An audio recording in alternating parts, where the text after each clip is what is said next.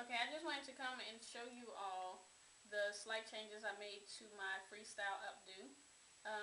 Let me get started and show you what I did. First, I kept the same twist going to the back here. And on the top, I don't know if you guys remember, but the top portion right here was loose hair that I kind of just tucked inward and pinned in the middle. It was two sections that I just, literally tucked them and pinned. This time I wanted a little bit more, texture or something. So I decided to two strand twist, individual little twists in that section, and I did the same concept where I tucked and pinned.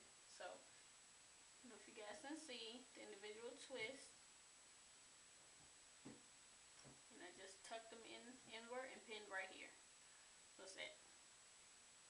So on the side, it was the same thing where I had loose hair that I kind of tucked and pinned as well. So I wanted to kind of follow the same concept, and I did individual twists on the side, twisted the twist back, and pinned right back here. You guys can see that. And then everything else is pretty much the same. I still have the twist going back here, twist here, and the two twists going upward in the back. Now, the only thing I did change in the back was before, when I did the part in the back, I used my fingers so the part was not straight at all. This time, because I noticed the part was so visible, I wanted the part to be straighter, so I used the comb this time. So I'm going to show you guys that.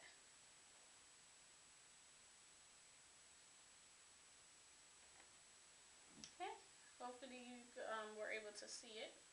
And the top portion is still loose.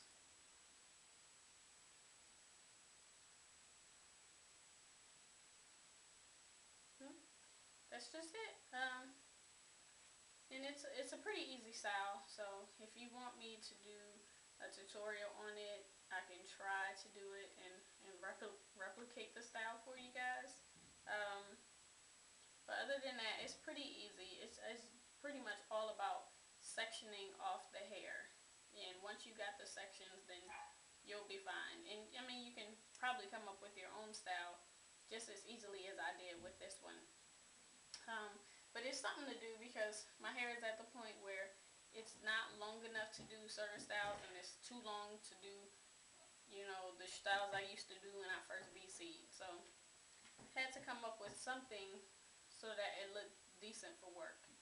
And I think it turned out cute. I'll try to experiment and do some more styles, and as I come up with styles, I'll go ahead and make videos and show you guys what they are. Hopefully this helps somebody out there.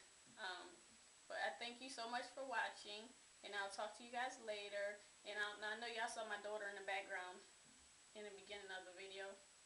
I know she wants to see you guys.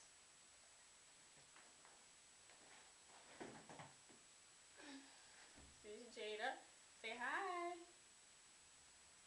She's always in the videos, and she likes to see when I'm doing these and see herself on TV or on the computer actually.